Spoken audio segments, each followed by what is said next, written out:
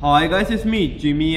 Intel have just launched the 18-core processor, 18-core Xeon processor, which is called E7 88090. Basically, you can call 8890 V3 serial processor, but it's not frequent chip. Basically, it is a 18-core processor with 36 thread, which means 36 logical core in the Windows environment, but it is costing a whopping amount of 7,175. Yes, you heard me right. It's an 18-core Xeon processor with a 45 megabyte of L3 cache. So it means 18-core 45 megabyte of L3 cache. So it means 2.5 megabyte per L3 cache for individual core. So this processor is not for our consumer like Bill, Bob and Jimmy, but it is for the server room. It is for the computation where you need to compute, crunch big number mathematics stuff. But most probably these kind of processor always end up in the Facebook, Twitter data center where they need a really big processor like 72 core processor, which basically I did a video on. If you don't believe me, yes indeed, yeah, Intel is launching their 72 core processor, which is called Intel Xeon Pi. Indeed, it is a Pi processor. So basically it is only costing you 7,000 basically it is only costing you 7,175. sorry for a tongue tie. And I'm saying it's only costing you. Why? I'm saying for the server room. For a server room, putting a $7,000 processor is still not expensive. For putting in your desktop any processor above 500, I mean our hearts start becoming beaming so hard. I mean, wow, $1,000, wow, $2,000 processor. So no, we can't afford. Most of our time, gamer like us, we always invest the money on a graphic card in that case rather than buying a super high-end processor. Still now a lot of gamers always go for the i5 rather than going the i7.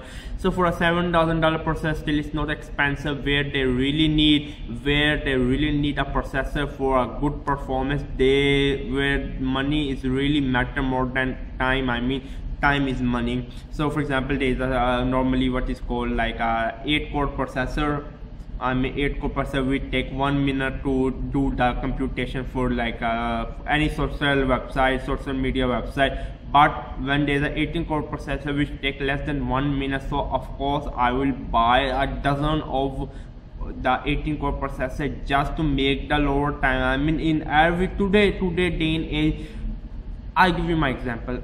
I have so much stuff to do. I can't really answer all of the tech question. I can't make all of the videos every tech upcoming. So only I will decide which thing I can talk in front of the camera. That is called time. I mean, for me, time is really money. So picking up an 18-core processor really makes sense in a server room where time is really money, where you can do most of virtualization. I mean, 18-core processor is really awesome. I mean, for virtualization, like in a web hosting company, just put an 18-core processor in a single server.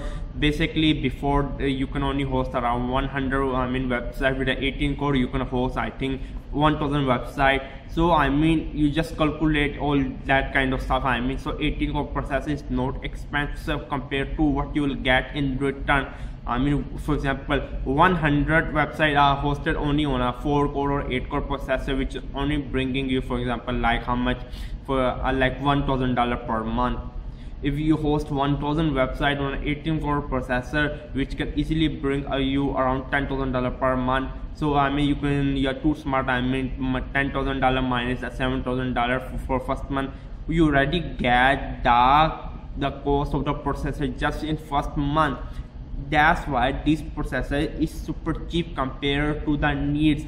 For us, it's freaking expensive. For a server room, for a data center, for a university research lab, $7,000, and to be honest with you, it's nothing. $7,000 is really nothing, I will say. So if any one of you listening, if you are thinking to open a server room, just pick up this processor. I mean, even Intel have launched the 18-core lower end one. So basically this Intel 18-core is having a 45 megabyte of L3 cache with 3.3 gigahertz of turbo clock speed, and then with the 2.5 MB per L3 cache, and then it's having the 2. I forgot the base clock speed. I think 2.7 is the base clock speed, with 3.3 is the Yes, 2.5 is the base clock speed with 3.3 that turbo clock speed. So the base clock speed is really, to be honest, low. I mean, the more core you implement in a processor, the less base speed you will get. I mean, nowadays base speed should be around 4 gigahertz, but still it's 2.5. So yeah, I'm just including the link of the story, I mean, in the description box below. You can do your research, you can read more about it if you are thinking to buy, but it will not like you can just pick up from direct by what is called Best Buy, Walmart, or any kind of computer center. You have to basically try to find a distribution channel to pick up. These processors are not made for consumer, these are made for server room, lab. That's all. Subscribe to my channel. It's me, Jimmy. Today I don't know why I'm having some tongue tie problem. I think I'm having a sore throat. Anyway, subscribe to my channel. It's me, Jimmy. Bye bye.